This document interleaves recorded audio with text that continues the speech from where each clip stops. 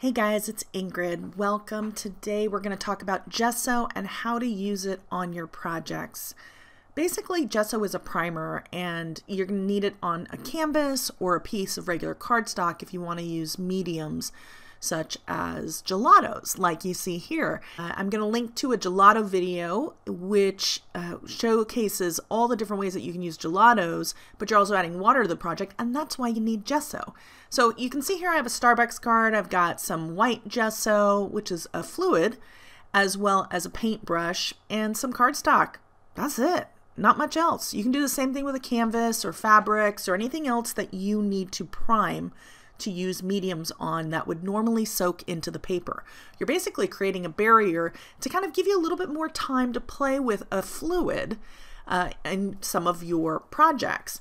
So here we have some gesso. You can see I was pretty liberal with putting it down, and I'm going to go ahead and just basically cover my sheet. I'm going to speed through this really quick. I'm going to show you two ways of applying gesso, but look at that amazing texture.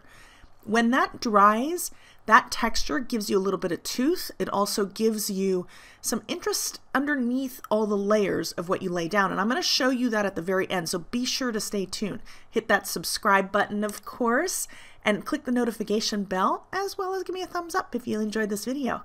So here you can kind of see that. I'm going to now put that to the side. It's a full sheet of cardstock. Usually when I do this, I do about 4 pieces at once. That gives me 16 card bases to work from.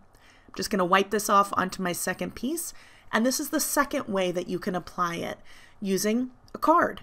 Very, very simple. Now notice that I don't add as much gesso because we're going with a much thinner layer here.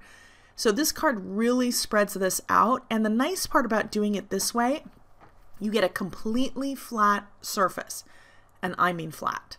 It's really great. So if you aren't looking to have those brush strokes in the background, which, you know, in all honesty is kind of cool, but that might not be what you're looking for on your project, it's just not the look you're going for, then this is definitely the method that you want. Or you can also use a palette knife or a silicone spatula. I mean, whatever it is that you want to use to spread that. If you have a piece of cardboard, whatever, it really doesn't matter what you're using. But see how nice and flat that is compared to this one. This one has all that tooth and that interest with the brush strokes that were created, and those are kind of ridges that your medium or your pigments are going to kind of get caught in, and that can be very interesting.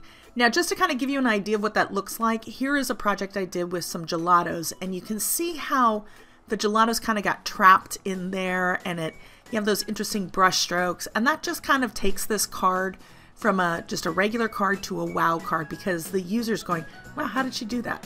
So thanks so much for joining me. I hope that helped. I've got a couple videos linked here at the end. Please leave me a comment below. Let me know if you've tried black gesso, clear gesso, any other kind of gesso, and if you have any other tips. I'll see you next time. Bye-bye.